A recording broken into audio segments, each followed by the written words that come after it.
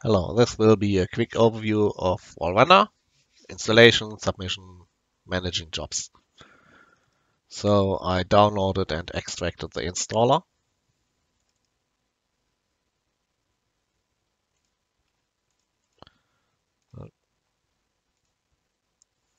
I have my file server share.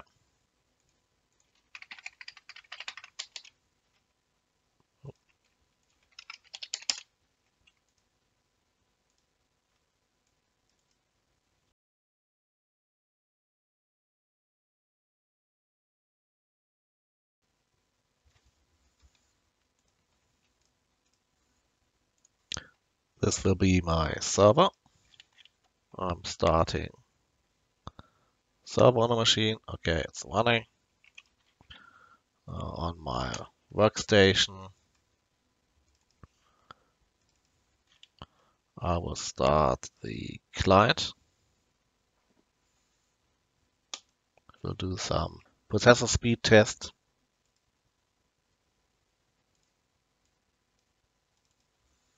Client is running. Next, I'm starting control. Okay, update done. It's connected. Workstation installer.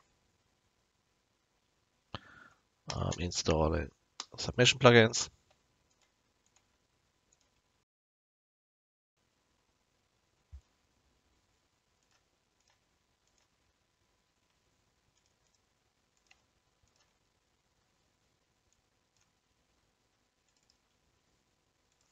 Okay, let's submit the scene.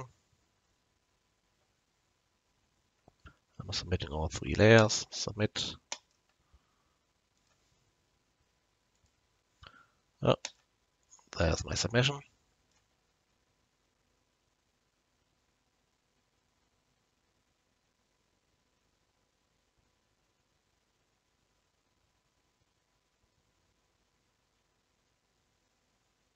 And it's starting to render.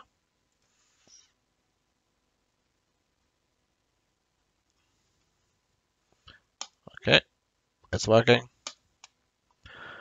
The test setup works, so I will install the server as a service now.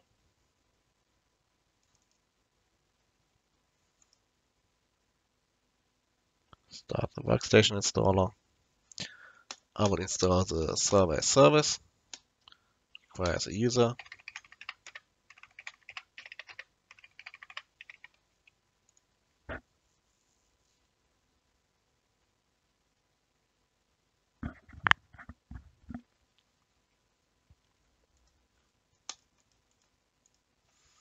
As the server is running in the background now, there's a small server watch tray icon, and it will show me the log file of the server and if the server is running. It takes 30 seconds, then the server should be running again. Yep, server is running. And control is working as well. I will do the same for the client.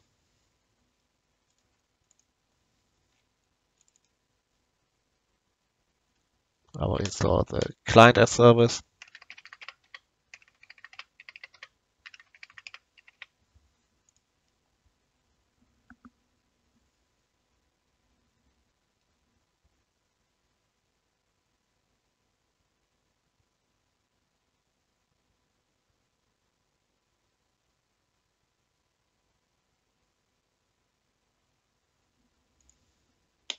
Okay, the client is running as service as well.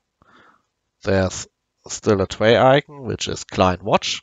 Client watch connects to the service and displays all information. Time to add more clients.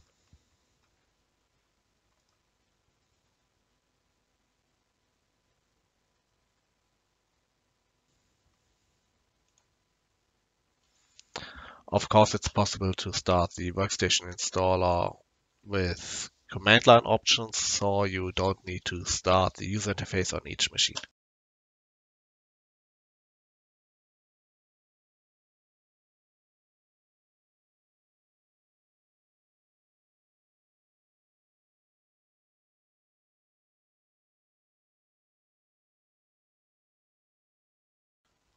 The clients are doing the CPU test now, and they will soon be available within Wallrender. We have already finished it. Now that I have more clients, I will create some client groups. So, for example, farm and these machines, and the new group workstation.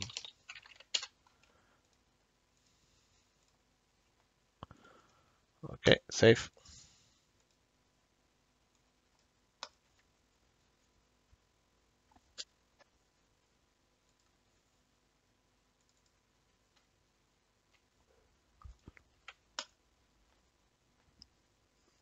Let's start a new submission. At first I can choose which layer I want to render, and I can change settings of the job. I can verify that the scene settings are right. I can change the sequence, for example. I can change the client that should render, for example, this machine is my machine.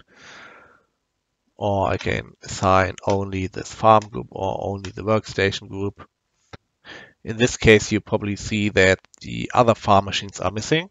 This is because the client has detected that Maya is not installed on the other machines. It's only installed on farm 01, and that's why I cannot assign the other machines.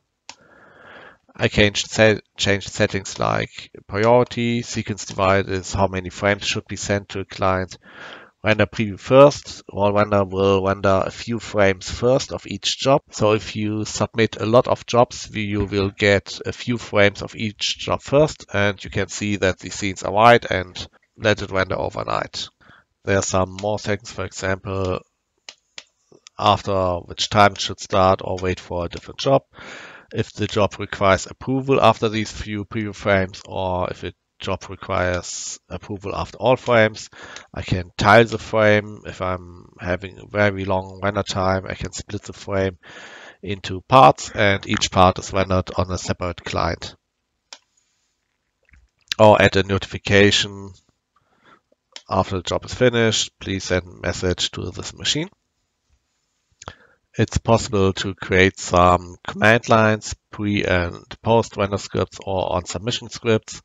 In this case, the default setting is the sequence checker and a small video. The sequence checker will verify that each frame is readable and not corrupt, and if it's corrupt, it will be deleted and automatically re-rendered.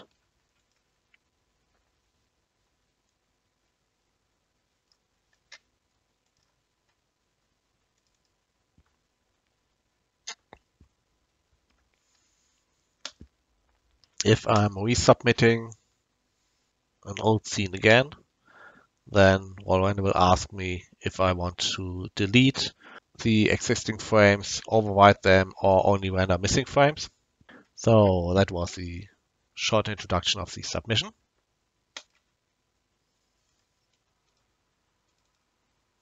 The client interface. It shows me the job or the jobs that are currently running on this machine. I can disable the client that it will not get any new job. I can abort the current job and disable the client. There's some hardware information. So, for example, the temperature, the memory, CPU usage, network traffic, GPU usage. And as you can see, the CPU and memory usage have different colors. The white color is the CPU usage of the rendering, and the dark color of the current system. There's an option to reserve cores, which means that if someone is logged in on this machine, the rendering will use less cores. Enable the option. Wallrender will apply it to the renderer. I've set the reserve cores to 6 cores, and as you can see, the CPU usage of the first 6 cores is dropping now. The reserve core settings is just to give the system some free CPUs to start your application, to initialize your application, because the rendering itself is running with low priority. low priority means that if I'm using all cores as an artist, then you will see that Maya takes all cores it needs and my rendering doesn't get any core at all. If you render a lot of images, then Wall Render will detect it and disables the client because it makes no sense to render on a machine that is used for some work all the time. If I have aborted and disabled the client, then you can see Wall Render will track how many minutes the user has been idle and the CPU has been idle. And if there's no user interaction and no CPU usage within 1 hour, the client enables itself automatically. If I don't want that the client re-enables itself, I have to set up working hours, and as long as someone is logged in during the working hours, the client is disabled all the time and will not enable itself. I prefer not to use working hours in the farms that I administrate because people are not logging off in the evening, and on the next day they might come in late or they don't come in at all and the client is disabled all the time. I just educate them that they should abort and disable once they get in the morning and can work, and in the evening the client enables itself. This way it does not matter when the artists are coming in or when the artists are leaving early or working late. As long as the artist is working, the client is disabled. If the artist is not on the machine and has not disabled the client will render. Last one, RR control. I can start control via right click on the tray icon or search for it in the Windows menu. Okay, I will submit some jobs now so we can take a better look into RR control. The new jobs have been submitted to look as they have been submitted by someone else, which is why I don't see them. I have to change the user checkbox to all, and there they are. Right now I'm submitting a packet of 50 jobs, and I'm doing that, I think, 200 times. So we get a lot of jobs into RR control at the moment. There are already 1,400 jobs. I can search for user, I can enter a few letters of a user, say for application.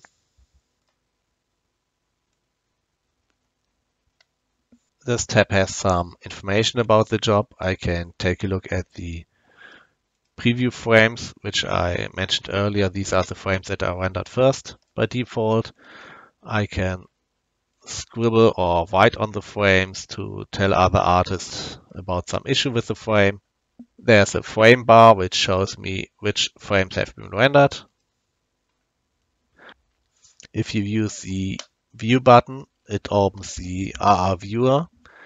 The advantage of the RR viewer is that each client has saved a small version of your image, and this small version is way faster to load.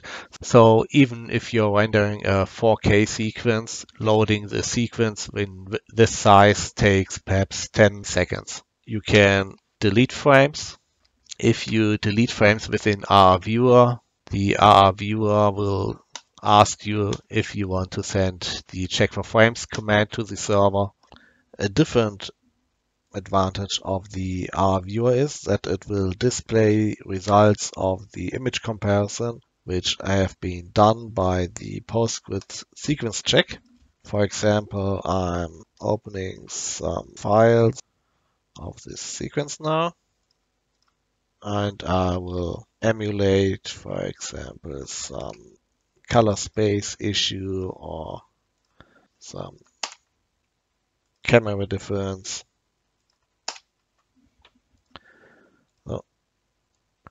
The sequence check is executed after all frames are rendered. After the sequence check was done, you will see a small icon in our control as well. This one is green, there was no issue found. And in this case, there's a yellow warning sign, and it means Odin has found some frames with slight difference. So it has found our color difference, and it has found this change in the camera aspect. So I can now delete these 2 frames. Okay, send it to re-render, and Allrender checks 2 frames are missing and re-renders these 2 frames. You can send a message to the machine that has submitted the job. Settings, you can change all settings of the job, change the priority, enable, disable options, job log. If there's an error, it shows you in the frame log the frame time, performance, how much CPU was used, the best, the worst, frame table, again, information about each frame, client stats, how many times was a job sent, aborted, crashed on a client, and the render log files. In case there's an issue, you can take a look at the error messages of Maya. The render log file is available even if the machine is rendering. Job stats, you can compare different jobs. Global information, who is rendering on the farm. Statistics about the last 24 hours or 20 days on your farm, or 360 days. In this case, they're empty because I've just installed Allrender.